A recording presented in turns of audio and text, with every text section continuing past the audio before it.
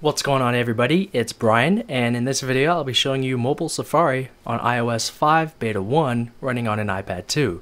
So yesterday Apple announced that MobileSafari on the iPad is getting somewhat of a facelift. It pretty much looks the same, but you do get a new tab interface.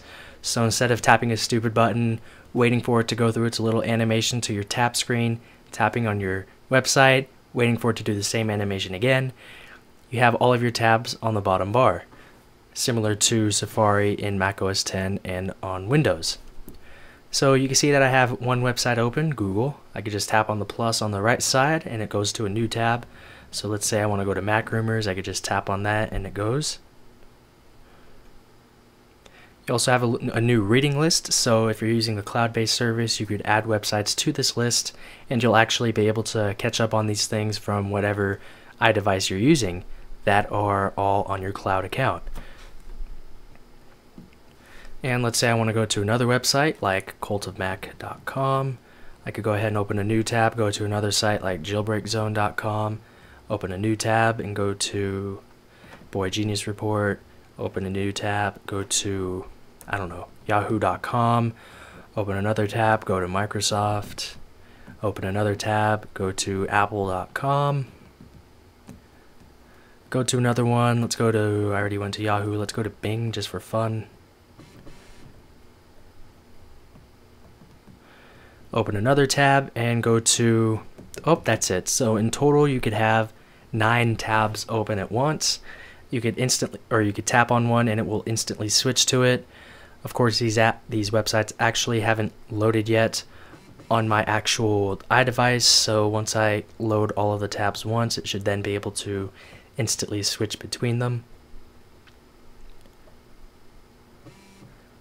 Like so. So here I am at Google. If I want to switch to my Microsoft tab, tap on it and it instantly switches to your page. Jailbreak Zone, Cult of Mac, Mac Rumors, Bing, Apple's website right here.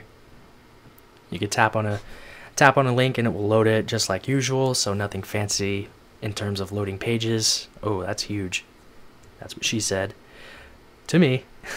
Yahoo, Microsoft, Boy Genius Report, you know, it's really simple to use the tab interface on the iPad, and it took them long enough to actually add this feature into iOS. So it's nice having an actual tab interface in iOS. So that was just a quick look at MobileSafari on oh yeah, forgot to show you some stuff, so never mind, I'm not going to end this video yet. Tapping on your More menu button here will actually allow you to add it to your reading list. Of course, you could add it to your home screen like usual. You could add it as a bookmark like usual. You can mail this link. You could mail a link to this page to somebody else like usual. You could print like usual, and you could also tweet out the page you're at. So I'm over at apple.com. If I want to make a tweet, I'll just call it test, send it off, because iOS 5 does have Twitter integration. And if I go ahead to my Twitter account, we should see the tweet that I just composed, and here it is, less than a minute ago from iOS, and here is the website that I was just at. So there you go. That was just a quick video to take a look at the new MobileSafari for iPad on iOS 5 Beta 1. If you have any comments, questions, or suggestions, or iOS 5 video requests, you can leave them down below in the comments area. But that's it with this video. So thanks a lot for watching, and I'll see you guys in the next one.